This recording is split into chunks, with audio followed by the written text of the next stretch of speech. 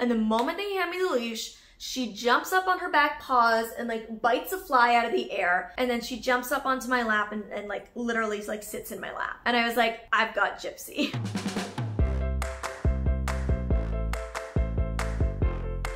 Before I get into the story, I want to say a quick thank you and give a shout out to the sponsor of today's video, Yahoo Mail. Yahoo Mail is fully screen reader accessible to voiceover and talkback, so yes, we love an accessible queen. Also, if you are low vision or visually impaired in any way, you can adjust the size of the print or the font on the app, as well as invert colors while keeping the photo color intact, which is so important. So those are some of the things that they do in terms of accessibility, which I'm really excited about. You guys know I would never choose to partner with an app if it was not fully accessible. I actually spoke with somebody from the Yahoo Mail team that is blind herself and works with the engineers, so that was super great to see that they actually really do have a focus on it and hire people with disabilities, so thank you for that. For anybody else who's interested in Yahoo Mail, it's really cool. I've been using it for the last little while. You don't just have to use it if you have like a Yahoo email address. There's two features that I've been loving the most since starting to use Yahoo Mail, and that's the unsubscribe feature. As we all know on this channel, I do a lot of online shopping and a lot of reviewing of online companies, and the moment you order from online companies, they add you to their mailing subscription list, which is super annoying and really clutters your inbox. So you can actually divide it and put the subscriptions in one area and unsubscribe from all of them in like one fell swoop, which is super helpful. The other thing you can do is have all your deals and coupons added into one spot. So it'll like populate all of the deals and coupon codes that come in from websites into one area, so you can quickly find all your deal codes really easily when you need to, if you're like at checkout at the grocery store or something. Basically, Yahoo Mail is the easiest way to keep your inbox clean and organized, and for me as a screen reader user, that is super important. So that's the thesis. Check it out. I'll link more information down below if you want to try Yahoo Mail yourself. And thank you to Yahoo Mail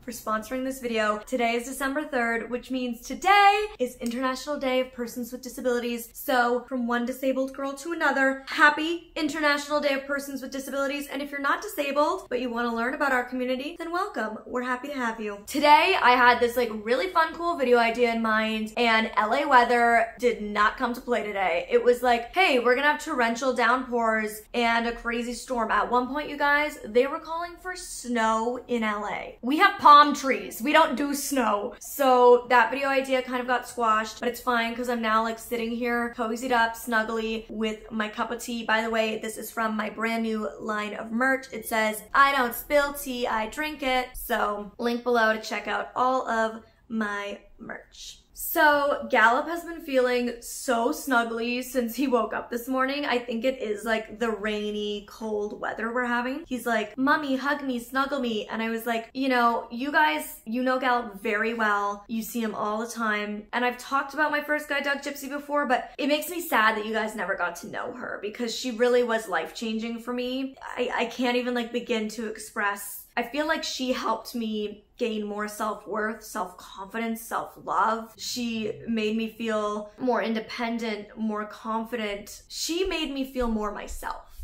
She empowered me in so many ways, and she led the way for Gallup to come into my life. And so it does make me sad that you guys never got to like officially meet her, because she was a very special, quirky, funny diva dog princess extraordinaire. And I think the story of how we met kind of captures her personality in a really special way. And I just felt like I wanted to share it with you today. So I met Gypsy back in 2007, and I actually met her before I went to go get a guide dog, which is crazy. So I, from the time I was 8 years old, told my parents I was gonna get a guide dog when I was 13 years old. Like, that was my goal. I wanted to get my guide dog as young as I could, which at the time was 13 years old. The guide dog school that I get my dogs from, the Mira Foundation in Quebec, they now allow you to go 11 and up, I believe, but at the time it was 13 and up. So I was like, 13, I'm getting my dog. So March break of grade 7, I went for my examination. I got on a train by myself and traveled to the guide dog school in Quebec from my hometown in Toronto, and had a number of tests. They basically look at your O&M, or orientation and mobility skills, which is how well you use your white cane. They look look at your auditory skills, your listening skills, your tactile feedback, your maturity, your independence, your confidence with navigation, all of these things take into account. And they also look at how well you interact with dogs. And I grew up very scared of dogs. I had a fear of dogs my whole life because, you know, animals are unpredictable at the best of times, especially like most people's pets aren't well trained like service dogs are. And when you can't see them and you're like a really petite girl like myself, it was just always really scary. So that was what I was most nervous for, was like meeting the dogs and passing that part of the examination. But they took me into the kennel and they brought out Gypsy. And they had no idea at the time that Gypsy would end up being my guide dog either. Like, it wasn't like pre-planned, like they were like, oh, this is the one we think we'll give her. No, like this was March. I didn't get my dog till July. Gypsy wasn't even fully trained yet. And for some reason, the trainer brought Gypsy out of the kennel. Keep in mind, they have 300 dogs, like about 300 dogs on campus at all times. So the fact that of like the 300 dogs they had, for some reason ended up pulling Gypsy out of the kennel, it's just meant to be, you know? And they brought her out, and like I said, she wasn't fully trained yet, and she was rambunctious. She was so full of energy. She was running all over the place. She was trying to jump on me. She was licking me. She was a huge licker. Like, she loved giving kisses. And she was just acting a straight fool. And she scared me. I was scared. I was like really overwhelmed by her. I found her too much. Like, I didn't feel comfortable around her, which, you know, she would go on to guide me for 7 years safely and comfortably. So again, it's like kind of funny to think about. And so they ended up bringing out a black lab named Soya.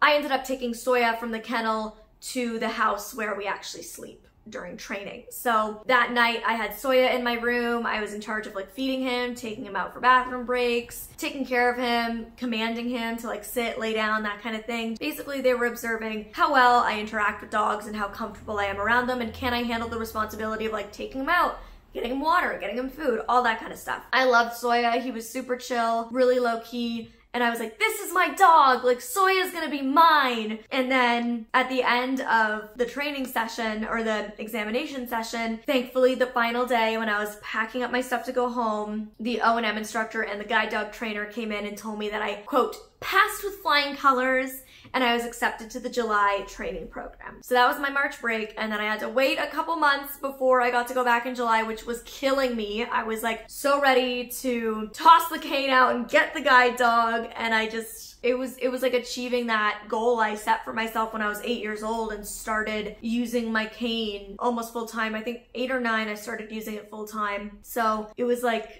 achieving this goal that I had worked so hard towards, because you don't just get a guide dog when you go blind. There's a lot of work that goes into it. You do have to put a lot of effort into honing your cane skills, which is why I tell people, if you're blind and you're embarrassed to use your cane, guess what? The only way you're ever not going to use your cane is by getting a guide dog. And guess what? The only way you're going to get a guide dog is by nailing your cane skills. So you better embrace the cane and all that it does for you in keeping you safe. And that cane, if you work really hard, you work your butt off to get the skills and use it to the best of your ability, then you can toss it away faster and get the guide dog. So it's really worth just putting in the effort and embracing the cane, and also realizing when you're walking around with a cane, people know what's wrong. When you're just walking into things and injuring yourself, hurting others, knocking things over, they don't realize that you're doing it because you have a disability. So for so many reasons, it's really important to just embrace the cane. But I was like, okay, I've embraced the cane, I've owned it, I've worked it up till now, I'm ready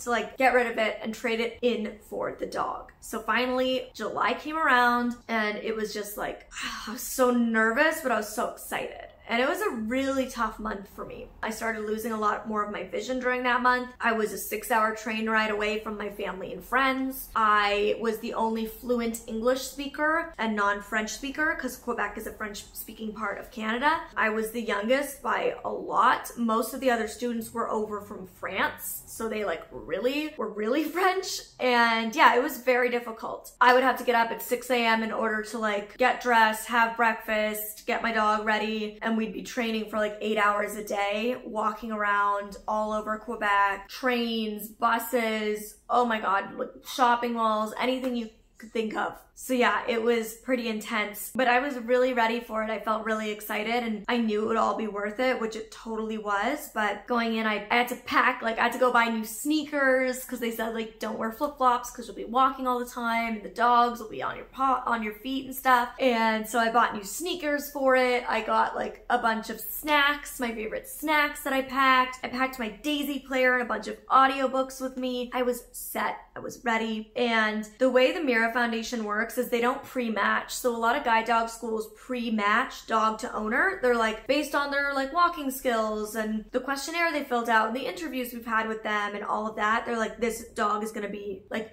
Gypsy is going to be Molly's dog. Mira doesn't do that. You're a part of the matching process. So for the first few days that you're at the school during your training session, they bring you to the kennel and you each work different dogs. First, you do straight up and down the kennel. So it's like a long straight hallway and you do straight up and down to focus on walking speed. And then once they do that, they do an obstacle course where they put like pylons out and they pull these sticks from that are attached to the wall, like these big poles, and the dog guides you through. So they see how well you interact in that capacity. And they usually have you kind of sit with the dog for half an hour or so, commanding it, talking to it, playing with it, seeing how your personalities connect while other people are doing the obstacle courses. So it's a big process. And when I went for Gypsy, they tried me with 3 different dogs. I was like, where's Soya? I'm ready for Soya. And they told me that Soya had already actually graduated and been given out in the class before mine. So I was really sad because I had built like that bond with him. This was like my first adventure into a guide dog was with Soya. And so I was like, what do you mean? Like that was my guide dog. And I was sad, but they were like, no, we have like lots of dogs that are going to be great for you. So I worked with a yellow lab named Java, Java. I worked with a black lab named Cleo,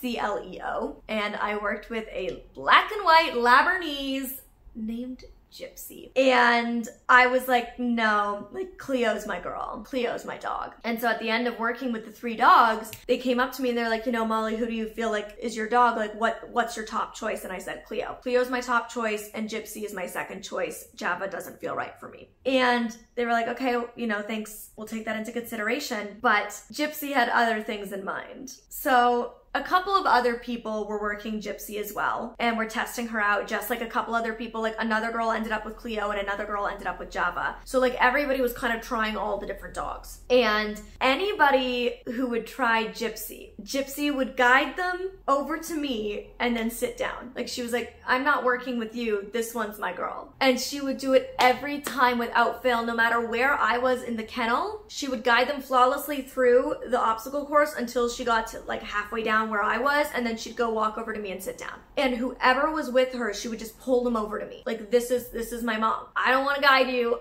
This is my mom. And so one girl, Jeanette, like really wanted Gypsy. She really felt like Gypsy was her dog. And the trainers had to end up being like, I'm sorry, Jeanette, like Gypsy wants Molly. Like Molly is who Gypsy is going to, and that's the most important thing. Like if the dog doesn't want to work for you, they're not going to work for you, and all Gypsy wants is Molly. And I don't know why Gypsy felt like that. I don't know what it was that made her come to me. I don't know. She always really loved kids, so I don't know if it was just because I was the youngest and the most like kid-like in the class or what, but she was so set on it. And I knew that, but I was still like, no, Cleo's my one. So the next morning, they bring us all back into the kennels and they sat us down on these chairs and they put the chairs about 5 feet apart. So they spread all 8 of us out down the line, and one by one, they would bring our dog out over to us and they'd be like, this is your new guide dog. And obviously you guys know they brought Gypsy out on a leash to me and they said, can you guess which dog it is? And obviously, like if I could see, I would have known it was Gypsy because she was black and white, but I didn't have enough sight to really be able to see that. So they hand me the leash, and the moment they hand me the leash, she jumps up on her back paws and like bites a fly out of the air. And then she jumps up onto my lap and like literally like sits in my lap. And I was like, I've got Gypsy, because none of the other dogs were as like wild or spirited or feisty and fierce and sassy as Gypsy was. And that's what made her, like, at first, like, too much for me. Like, I was like, I can't handle this sass. But I think our sass just, like, grew together over the years. And so I began training with her, and it didn't take long before I realized, like, Gypsy knew what was up, the trainers knew what was up. As much as I was sad at first that I didn't get Cleo, Gypsy was 100% right for me. And she taught me so much in the 7 years that she guided me. She taught me to be happy no matter what, you know, like she was just always happy, and she would always like find the good in a situation. And I know that's like, I sound crazy talking about a dog like this, but she would, like, she just found a way to like show you that there was good in everything. And she went through a lot with me, you know? She went through my vision loss, my bullying, my suicidal ideation and self-harm. She went through 2 school changes, so 3 different schools, my first boyfriend, my first love, my first breakup, graduating high school, going to prom, moving out on my own, getting my first job. She went through all of it with me. And it was, you know, I shared the story of how she passed away a few months ago, and it was a very emotional story. I'll link it below. There's a lot of crying, so if you're not prepared to watch me cry a lot, don't watch it. But when she left me, I really feel like she closed that chapter in my life. She closed